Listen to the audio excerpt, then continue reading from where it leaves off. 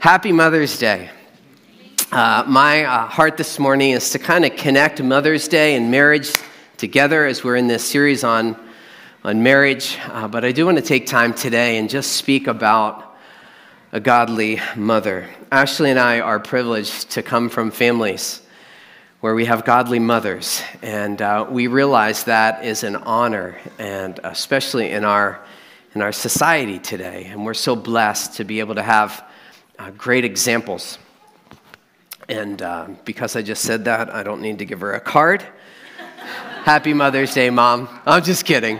Just kidding. 2 Kings chapter 4, we see a godly woman in Scripture. An incredibly prominent woman in the Old Testament.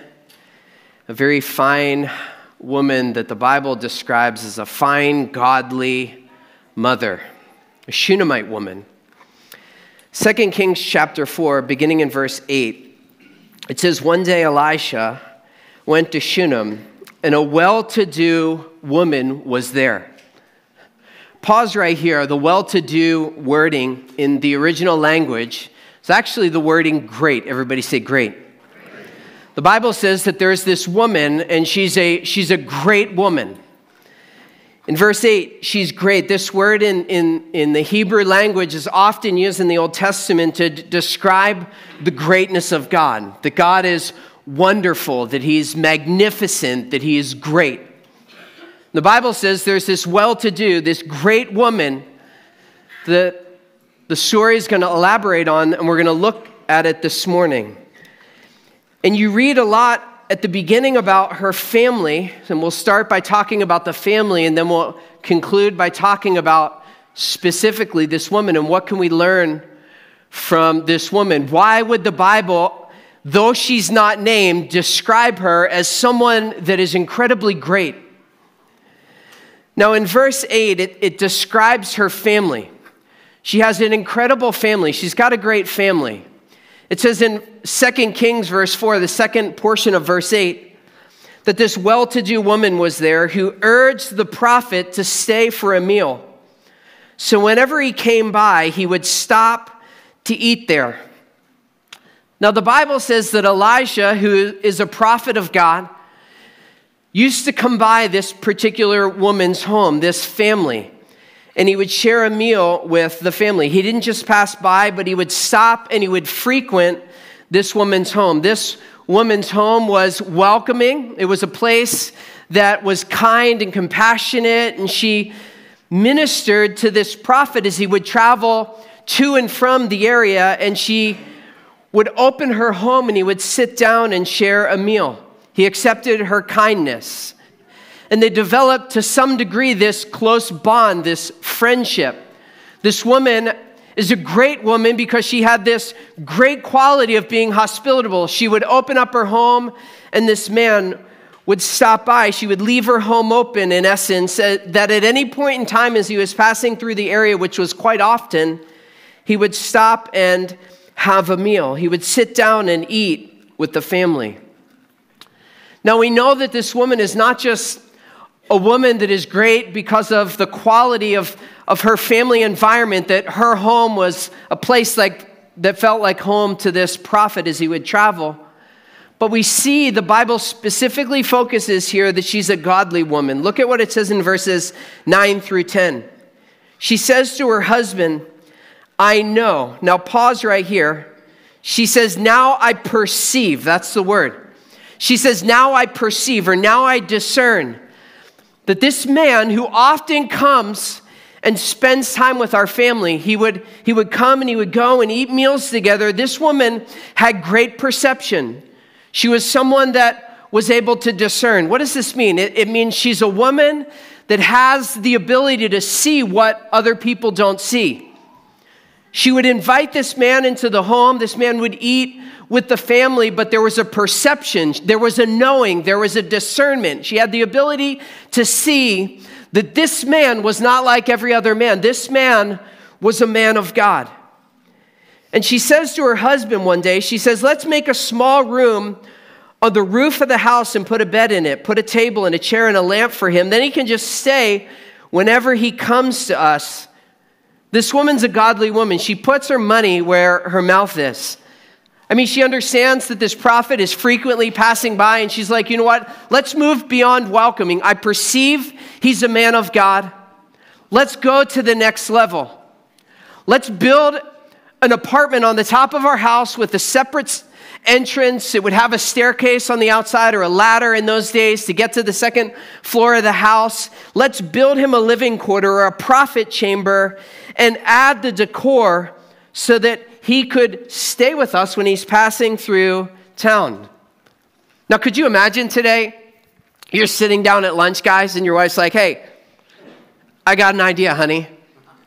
What do you think about dropping 25 grand and adding an extra bedroom or adding an apartment on the side of our house so that a traveling minister can come and stay? I mean, this isn't just the everyday lady, amen, right?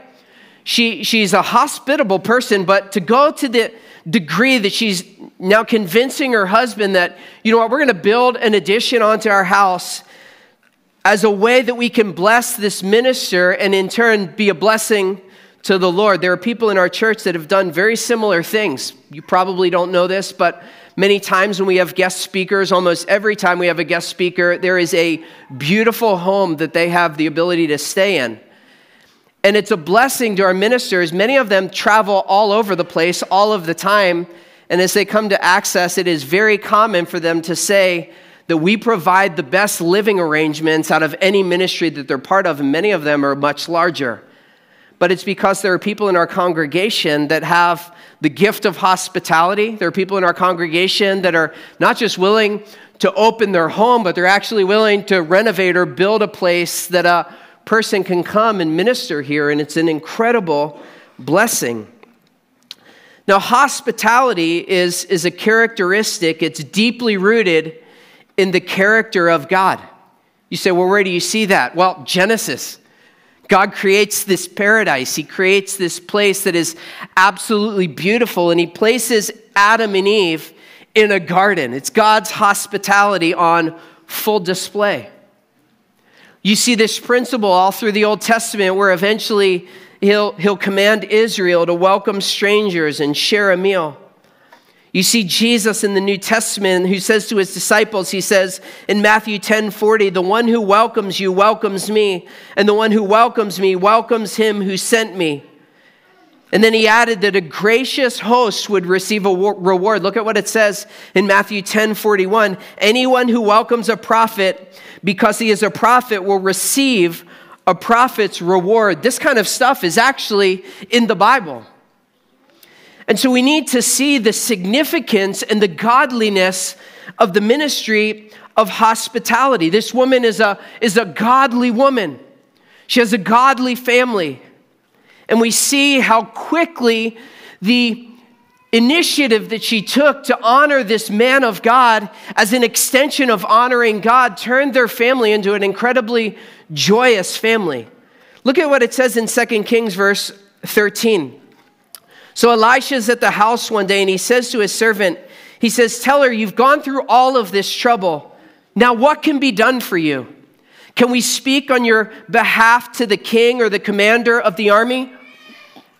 So this prophet carried with him some degree of influence. Many scholars believe there was some type of pending, maybe legal case or something that she could have very easily used the prophet's influence with the commander or the king, but the Bible doesn't necessarily say what. But the prophet is so overwhelmed, he's so appreciative that he treats this woman's care for him as a big deal. He doesn't have this attitude like, well, I'm the man of God and people should care for me. You know, that's one of the big characteristics that I look for in people that we partner with in ministry. Because I've seen unfortunately, many people that are in ministry that feel entitled, like the people are to serve the leader. And so when I travel and I go to missions trips and I meet pastors and people that we're potentially working for, one of the things that we really look for is it a leader that loves the people? Is it a leader that's serving the people? Or is it someone that has almost like this kingly throne that they sit on and the people are to serve the leader? See, this man of God was very different. He had Christ's attitude, right? And he didn't feel entitled, but he was genuinely appreciative of what this woman had and was continuing to do for him. I mean, she's providing all of these meals. They build this quarter, this place on the top of the home. And he says, as an extension of God's blessing, he's like, ask her, what can I do for you? Like, what's something very significant that I could do to be a blessing in return? Now, there's this shocking response that we see in verse 13, but honestly, it's not really a shocking response when you realize the godliness of this woman. Look at what it says. In a response to her being posed with this question, she replies, she says, I have a home among my own people. This woman is graciously declining the prophet extension of a blessing from God. She's essentially declining, and she's saying, I really don't have any special needs. I'm cared for, I'm provided for, I live among my neighbors and my family. And so she settles kind of the issue, the question in her mind. She probably goes off to do whatever duty she has to do. And it's amazing to me that this woman is so thankful for what she already has, that she can respond to a man that's an extension of the blessing of God and saying, you know what, I'm thankful. I have what I need. The Bible says godliness with contentment is great gain. Contentment, I would describe it to you this way, is the state of being completely satisfied with what God has given you. Can we all just take a minute and ask that question? Am I completely satisfied with what God has already given me? It's a hard question. Am I completely satisfied with what God has already given me, or would I be a little bit more happy if I had whatever? And so this woman's like, I'm good to go. I'm all set. And she's probably recalling and remembering all of the things that she already has. The fact that she has a place to live, the fact that she has food to be able to provide for this prophet, the fact that she has the ability to provide the resources to build this separate quarter. See, on the home, this portion really reveals her motive. It shows the purity of her motives, that she's not honoring the man of God. Now remember, this is Old Covenant, right? She's not honoring the man of God as a means to an end. She's not saying, I'm going to do this so that I can get this in return. No, her reward is an extension of just being a blessing to the man of God, which is an extension of being a blessing to God. And that was her response. She's content. Now, Elisha's not sufficed with that answer. He turns to his assistant. He turns to his servant and he says, there's got to be something more. And the man has a suggestion. So Elisha says, what can be done for her? Gehazi says, she has no son and her husband is old. Now pause right here. In a patriarchal society where this woman and this man lived, it's impossible to overestimate the importance and the value of having a son. They didn't have a son, but in that society, a son represented financial stability for the family. If you didn't have a son, in the eyes of culture, the perception of culture towards a family without a son was something was wrong with you. There was a stigma associated with that. And so she doesn't even have a son, but she never even asks for a son. The servant's like, no, this woman and this man don't have a son, and he's getting old. So Elisha's like, you know what, call her back in here. Call her. And so she stands at the doorway. And the Bible says in verse 16, about this time Elisha says, you will hold a son in your arms. So the prophet's like, you know what? About this time in a year, you're going to be holding a son in your arms. To which she says, no, my Lord, she objected. Please, man of God, don't mislead your servant. She's like, stop joking. Knock it off.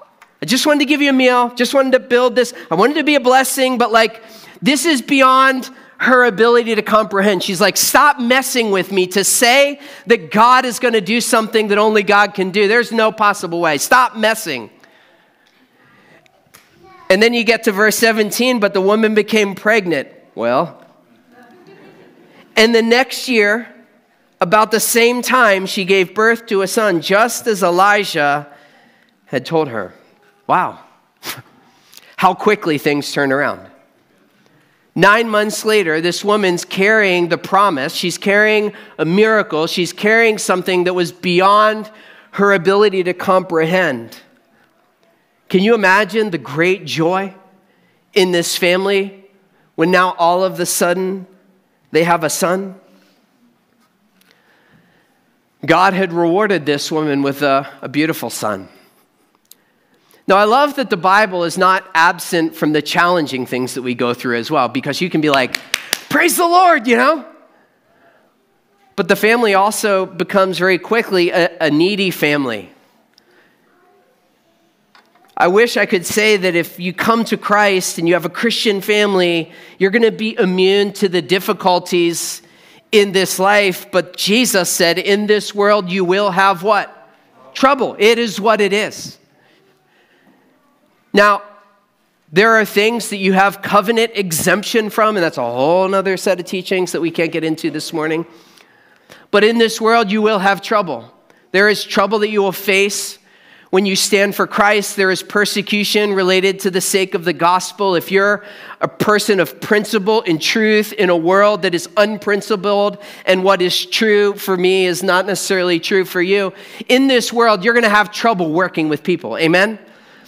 And so things come in life, and there are unexpected things that happen. Now, you need to pause here and remember that this is Old Covenant. This is Old Covenant. This is a lesser covenant built upon lesser promises.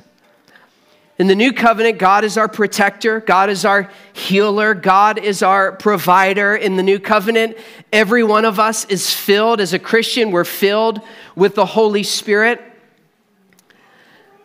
But this woman walked through a situation or a circumstance that, she didn't have the perfect church answer for. There are things you go through at work. There are things you go through at school. There are things that happen in your family. Things break down. And I've heard people say it, when it rains, it pours, right? It's like, man, you just feel like you're fixing one thing and then you got another thing to fix and one problem here and another problem there. And you're just kind of going through the unexpected things that come our way in life. Is it just me, or does it happen to you as well? We're going to be real, right? And so with this woman, all of a sudden they go from, she's got this great godly family. She's a godly woman. God has blessed her with a son. And then all of a sudden, tragedy comes. And it's the sucker punch of life. She didn't expect it, but now death comes knocking at the door of her house. Some years later, the Bible says the child suffered a violent headache while he's out playing in the field where the father's working.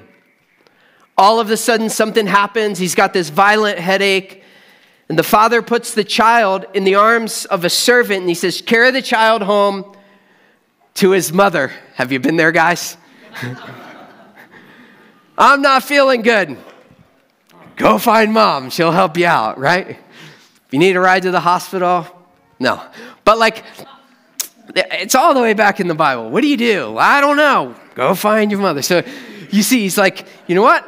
Kid's like excruciating pain, reaping in the fields. The father's working the fields. The kid's got this excruciating headache. The dad's like, yep, here's servant. Here's the child. Take him home to mom. She'll get some ibuprofen, some NyQuil, and whatever you got.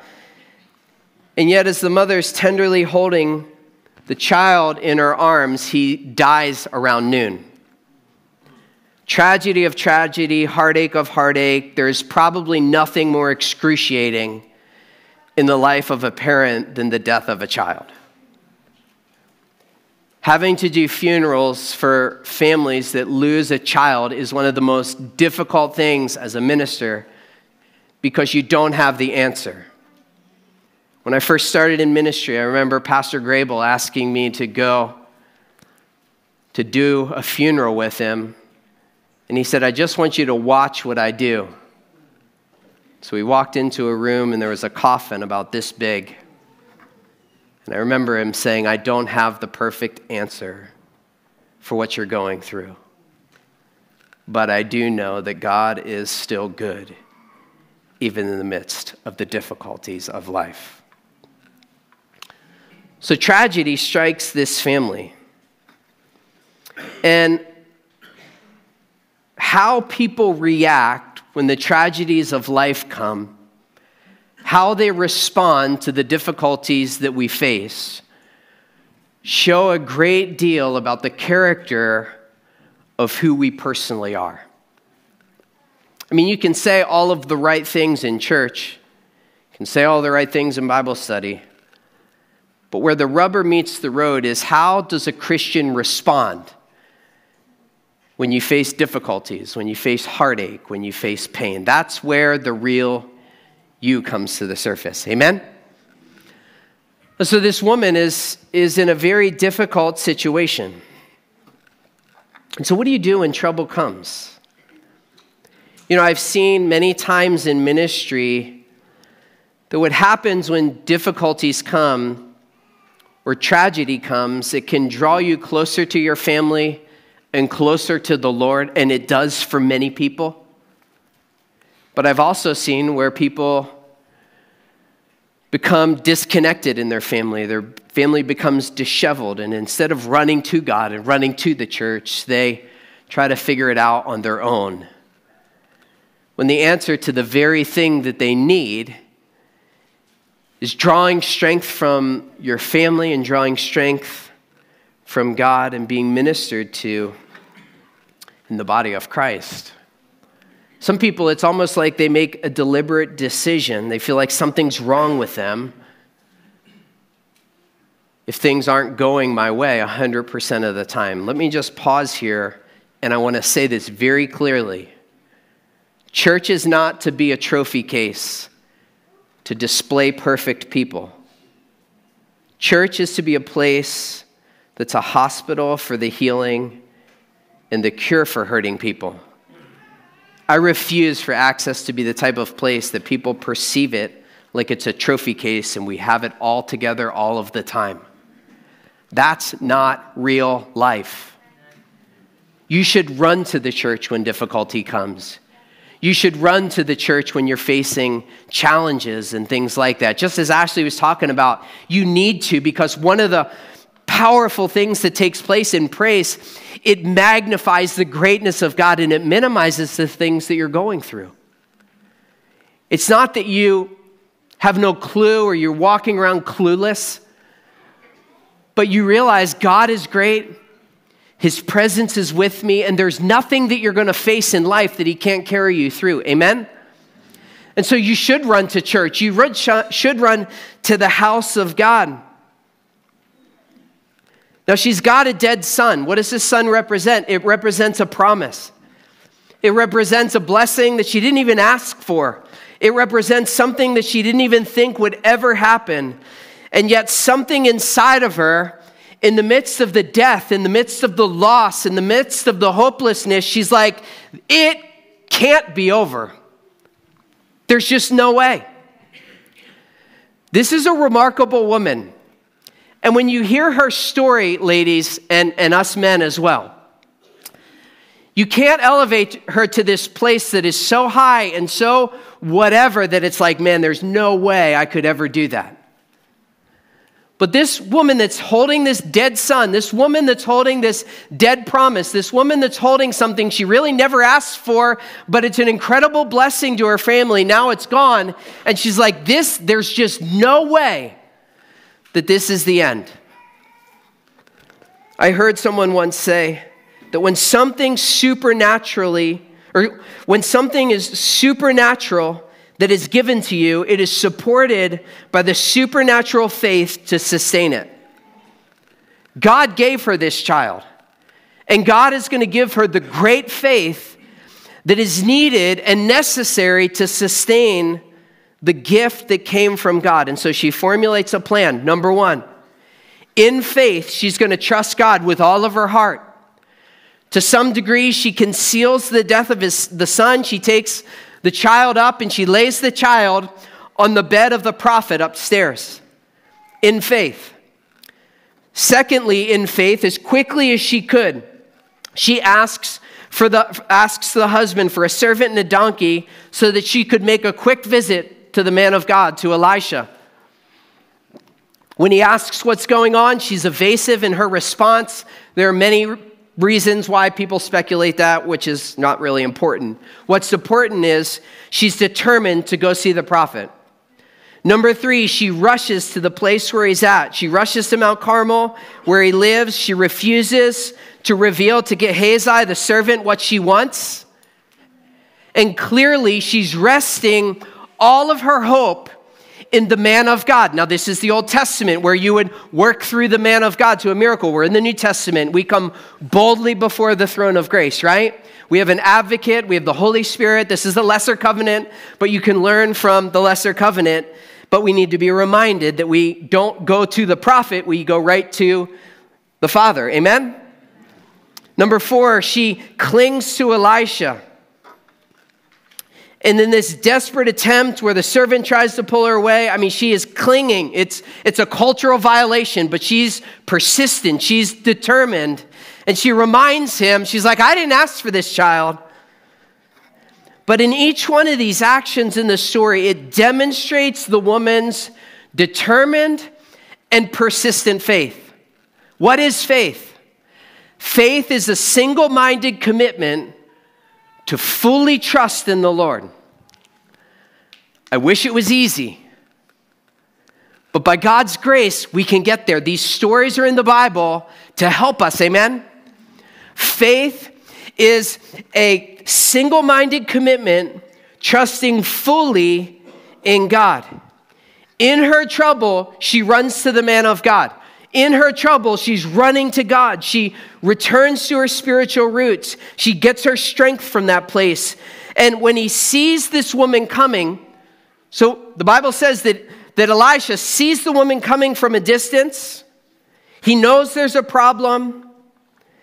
And he's going to send his servant out to ask her a couple questions. But before we get to these questions and close, I want you to be reminded that faith was her first response. Faith was what? Her first response. May it never be our last resort. God forbid it's anything other than our first response. When trouble comes, when challenges come, when difficulties surface, faith is to be our first response. Amen? That's why we pray for the sick. Faith is to be our first response. That's why we trust that God is our provider. Faith is to be our first response. Say, faith is to be my first response. Now, Hebrews 11:6 says, without faith, it's impossible to please God. Because anyone who comes to him must believe that he exists and he rewards those who earnestly seek him. We saw earlier in this story, this woman's benevolence to the prophet or to God was not so that she could get something from him, but make no mistake, God is a rewarder when he sees the purity of our motives. Amen? He's deeply concerned about the motives of our hearts. So I want to end by just asking these questions to the ladies that are in the room and to all of us, but in particular the ladies. Elisha sees her coming. He sends Gehazi, and look at what it says in verse 25 through 26. It says, so she set out and came to the man of God at Mount Carmel. When he saw her in a distance, the man of God said to his servant, look, there's the Shunammite. Run to meet her. Now, he's not this entitled guy that's sitting back. Most likely, the servant is somebody that's more agile. The servant's more younger. He's able to get there faster. So he's like, you know what? Tuck in your whatever garment you're wearing and get your rear end out there. Run and meet her and ask her these questions. Are you all right? Is your husband all right? Is your child all right? Very practical questions. Everything's all right, she said. It's like, is she an idiot? Or is she absolutely convinced deep within her heart that if she can get the word to the man of God, God's going to intervene in this situation? She's fully convinced everything's all right. It's like, yeah, right. But I want to pause and just ask these questions, ladies. Number one, are you all right? How you doing? Practically, like how are you doing? Because I know you got married one day to some guy. You realized one day that, you know what? He's got a different personality than me. And Prince Charming today doesn't necessarily feel super Prince Charming tomorrow. I've said over, I know some of you guys are shocked, but just go ahead and ask her privately. She'll be honest with you. Two people, two different personalities. And man, when you're in love, man, things are smooth sailing, but all of a sudden you're married, you're living together, you're figuring things out, stress comes and all of that kind of stuff, and you're like, whoa, how are you doing? That's why we're talking about marriage in this season. You've got one personality, you've got a set of strengths, you've got some issues that you're working through even on Mother's Day. But you know what? Your husband's got his own personality. He's got his own strengths. He's got some things, and marriage is the process that we continually learn to get acquainted until Jesus comes. How are you doing? I mean, not just his personality. All of a sudden, you got one other personality that's a little personality, and man, they came with a personality, didn't they? And then just as you're spinning through the confusion of understanding that personality, a second personality comes. And then a third personality, and then a fourth personality, and you're like, holy smokes. I'm just asking, how are you doing? How are you doing as a person? There are many things that you can't do for your family, but you can't do anything else for your family until you do something for yourself. So I'm asking the question, how are you doing? I'm sure there's a lot of things you're working on at home. I'm sure there's lots of things you're trying to develop in the lives of your kids. But at the end of the day, give Jesus your heart. Maybe you're here today and you don't have a relationship with Christ. Good luck in being a parent. Good luck being that perfect spouse. Only through the grace of God. Maybe you're just here today and you're here to be reminded that God loves you, that he cares about you, and that the success of your marriage, the success of your family, the success of your future is hinged upon you giving Jesus your heart and allowing him space to change you. The gospel isn't fix your life and come to Christ. The gospel is come to Christ and he'll begin the transformation of your heart. How are you doing? Now, most of you are Christians. Then I'll just ask you the question, how are you growing? How are you doing? How are you growing?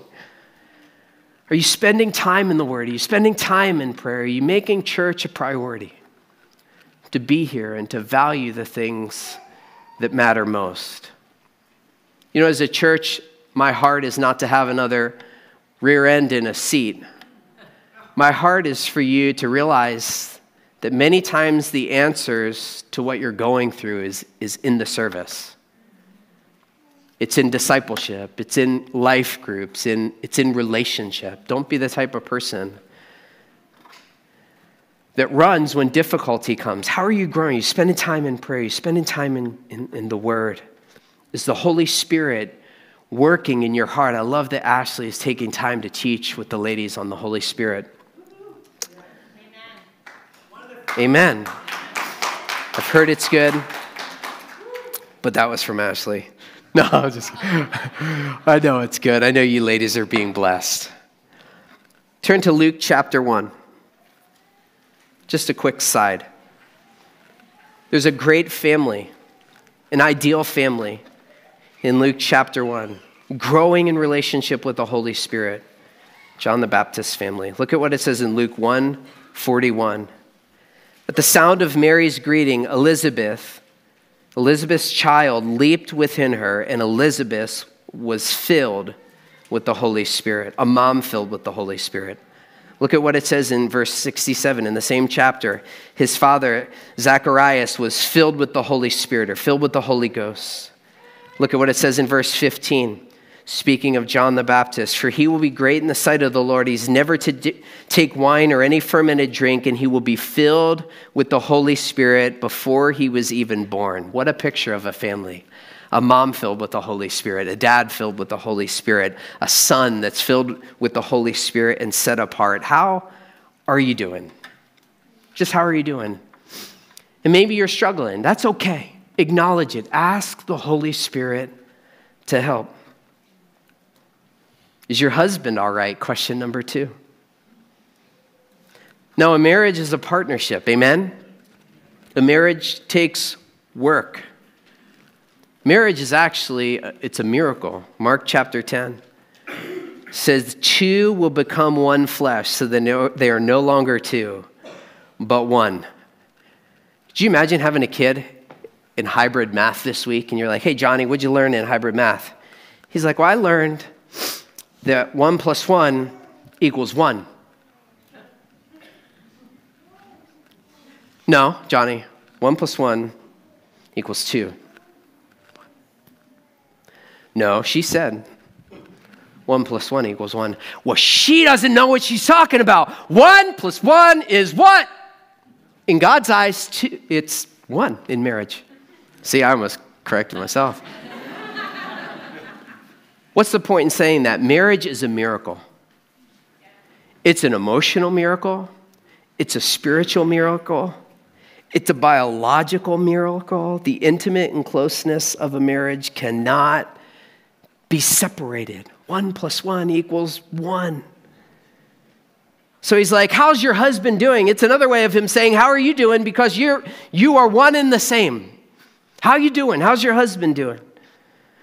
Now, I wish I could say in a wedding ceremony when you're standing before a pastor at church that somehow this automatically happens, but I'll tell you what, it takes a lot of work for 1 + 1 to be 1. And so how are you doing? How are you working on your relationship? We're all working on our relationship. How are we loving unconditionally? How are we doing when it comes to being quick to forgive? How are we doing when it comes to be less nitpicky? How are we doing when it comes to serving one another? Guys, I know most of you would die for your wife, right? You're like, oh, I'd take a bullet for that woman. But you know what? I'm not going to the grocery store to get that. She can go get it on her own. How are you doing? How are we working together? How are we in partnership with one another? How are we expressing and showing affection to one another? Part of me wants to sawzall the top of these chairs off. The one thing I didn't think about when we purchased these chairs is if I want to put my arm around Ashley, I'm like touching the ceiling trying to do it. Are you being affectionate? Are you kind and compassionate? Guys, how are we doing? Reminds me of a family that moved in next door to a husband and wife. And after a week or so, she says to him, she's like, man, do you see that family across the street? Every morning when he leaves, he gives her a big, passionate kiss. He returns home with roses and a huge hug, and he's just showering her with affection. Darling, why don't you do that? He's like, I don't know who that woman is. Why would I do that?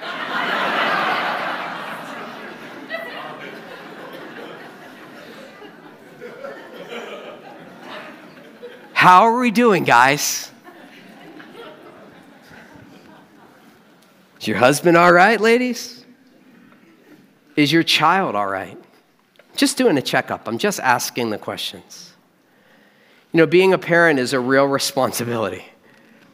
Being a parent is serious business. I remember when we first had our first child, there is something that humbles you very quickly as a man when you put a baby in your arms. You're like, oh, snap. The rubber meets the road.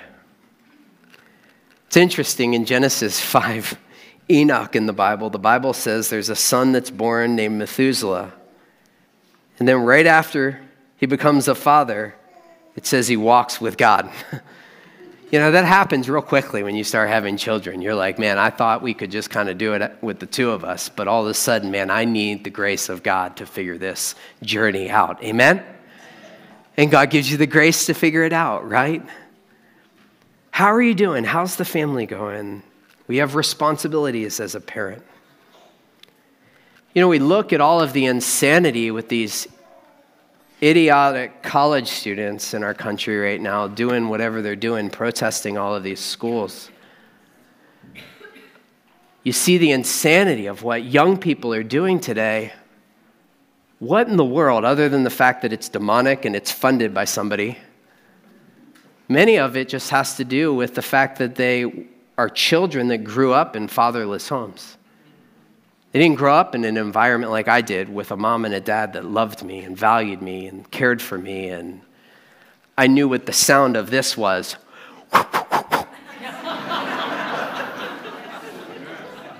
They were old school. Old school needs to be new school, right? They don't know what it's like to be disciplined. And so we see it manifest all over our country, right? May that not be true with our homes. Amen? How are your children doing? Are they loved? Are they valued? Are they appreciated? Are they being disciplined? Proverbs 22, start them off on the right way that they should go, and even when they're old, they shouldn't turn from it. Ephesians 4 says, bring them up, bring them up, bring them up in the instruction of the Lord. Don't push them down. Bring them up, you know? As a parent, you may not be able to leave an inheritance. You may not be able to give them a brand spanking new car to go off to in college. But if you instill within them a genuine love for Jesus and you model that at home, you are making them wealthy in eternity's eyes. And as somebody that's in my 40s now, I'll tell you what I'm not looking for in my parents. I'm not looking for a car. I'm not appreciative. I'm thankful. The older you get, you start realizing all the small sacrifices at the stores and all the small sacrifices that they did over the years. But you know what? As you mature and you get older, those things, they're very significant. But at the end of the day, what matters most is that my parents raised me to know Jesus. And they weren't hypocrites. They didn't say one thing outside the church and do a different thing in the home. I couldn't give any amount of money to replace what I grew up with in the home. It's eternally wealthy in my eyes. So how are you doing? How are we growing? How are we allowing the Holy Spirit? See, this is the story of this woman. She has great faith. And her faith unlocked the door for a miracle that would have never occurred otherwise. The Shunammite woman did not have the example of Jesus. Think about this. She didn't have the example of Jesus. She didn't have the Holy Spirit within her, but she walked by faith in the one true God. How much more intimate with Christ should we be? How much more led by the Holy Spirit should we be? And it all works out in verses 33 through 36. When Elisha reached her house, there was a boy lying dead on the couch. He went in, he shut the door on the two of them and prayed to the Lord. Then he got on the bed and lay on the boy, mouth to mouth, eyes to eyes, hands to hands, and he stretched himself out, and the boy's body grew warm. Elisha turned away and walked back and forth in the room and then got on the bed and stretched out on him. One more, the boy sneezed 7 times and opened his eyes. And a miracle took place. Elijah summoned Gehazi. He says, call the Shunammite. And he did. And when she came, he said, take your son. And she came in and fell at his feet, bowed to the ground, and she took her son and went out. Now, we could spend plenty of time with a second part to this message, but we're not going to focus on that this morning. The point was the miracle was released, and it was connected to the woman's faith, which was connected to the purity of her motives. Amen? She had a pure heart before the Lord. Faith was her only response to the tragedy or the situation that she was facing. And you couple the purity of her motives and the sincerity of her faith being the first response, and a miracle takes place. What do you believe in God for? It's just the question I want to ask as the worship team comes. You can sing, defeated the grave and all of those things. And yes, Jesus did. He defeated the grave. He provided a way to reconcile us to God. Jesus said to the disciples, he said, it's to your own advantage that I leave. Because if I don't leave, the Holy Spirit can't come. And now in the new covenant, we have the Holy Spirit within us. As a child of God, we're filled with the Holy Spirit. We're empowered by the Holy Spirit. We're led by the Holy Spirit. And I just want to ask you the question, what do you need from the Lord today? Yeah, we asked him to check the purity of our motives, right? We need strong faith. Faith should be our first response. But today you're in the house of the Lord. And God is a good Father in heaven. The Bible says that Jesus is actually interceding. He knows what you need before you even can express it from your mouth. But the Bible says, ask and you shall receive, seek and you'll find, knock and the door will be open. So I'm just going to ask all the ladies that are here today, what do you need from the Lord? We'll pray together in a minute. But maybe you're here today and you don't know the Lord. The greatest need that you have in your heart may not be healing in your body. It may not be a job. It may not be a situation and circumstance you're facing. If you don't know the Lord, the greatest need in your life is to surrender your heart to Jesus, to know what it's like to be forgiven, to know what it's like to have peace with God. And maybe you're here today and today's the day you want to surrender your life to Christ. Are you a Christian this morning? I just want to ask you that question. Is there anybody today, by just raising a hand, you say today's the day? I want to receive Christ. I acknowledge that I need Jesus. Jesus said, I am the way, the truth, and the life. No one comes to the Father but by me. Are you a Christian today? Do you need the Lord? Is anybody here? You want to surrender your heart to Christ and say, Jesus, come into my life. Forgive me of my sin. Cleanse me. Make me brand new. Change my heart. If not, then I just want to ask you those questions today. How are you doing, ladies? How's your husband or how's your family doing? Is all well with you? And my heart today is that as God checks the purity and the sincerity of our motives, he will give us strong faith, amen? Strong faith to believe him for impossibilities in our lives. Let's stand. I'm going to have all of the ladies stand first before the men. You say, I'm not a mom. If you're a female, just stand, okay? Biologically assigned by birth, it is what it is.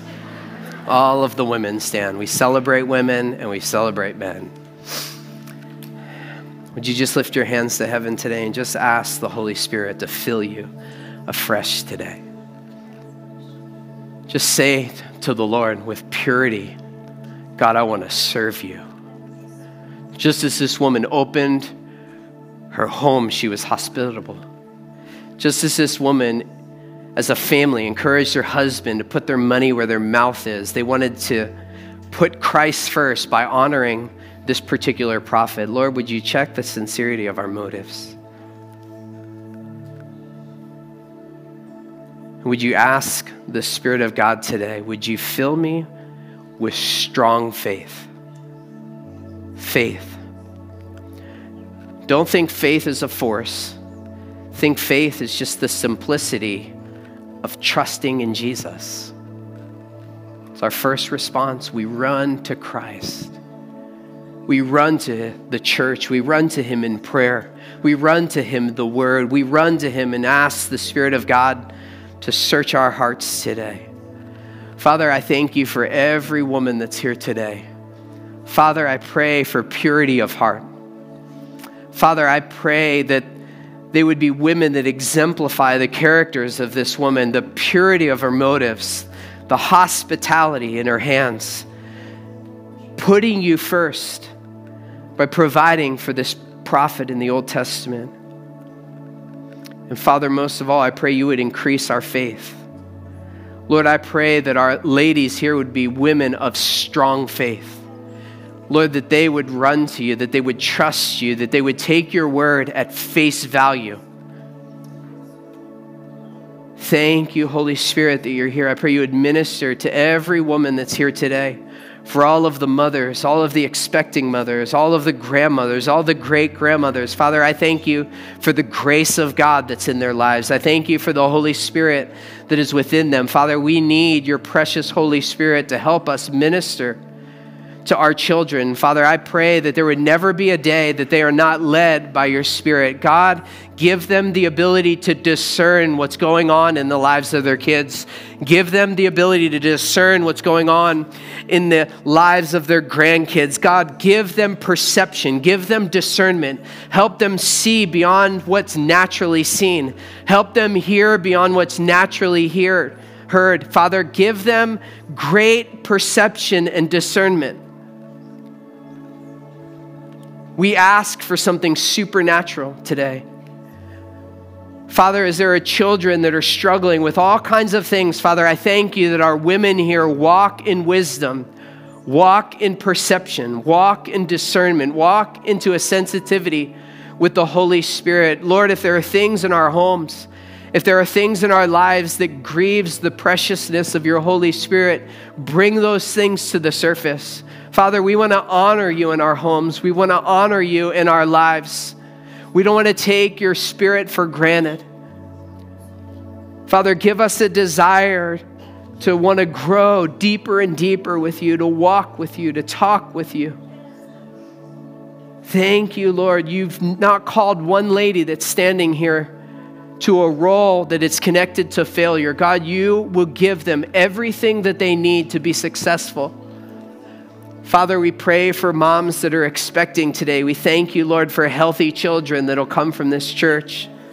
Thank you, Lord, for miracle children that'll come into this church. Father, I thank you that our church is growing and it's flourishing with many moms that are expecting. Father, we're not anxious about these pregnancies. We run to you. We trust that you're a good Father. Thank you, Lord, that you're at work in their lives. Thank you that our kids are not a burden like society would show us. Our children are an incredible blessing from God. Thank you, Jesus. Thank you, Lord. I thank you for every one of these precious women that are here today. Father, I pray that they would see themselves as someone favored of the Lord, that they would see themselves as someone that's confident, that they would see themselves as bold and brave, filled with wisdom, filled with faith. Thank you, Jesus. Father, we just pray a very special blessing upon every one of them today. Lord, those that are young, Lord, as they desire to be married, Father, I thank you that you prepare in advance, Lord, the person that will come alongside and serve Jesus with them for the rest of their life. Father, you delight in the details of our lives. Lord, you see what every woman's going through. Lord, you're aware, you know about it. And God, you care for them. And Father, just as an extension of your love and your blessing, Father, I just pray your blessing upon them in every way. In every way, financially, Father, I pray you would bless them. Spiritually, I pray you would bless them. Father, emotionally, I pray you would bless them. Father, physically, I pray you would heal their bodies, that you would give them strong families, strong marriages. And we thank you, Lord, for the help of your precious Holy Spirit. Amen.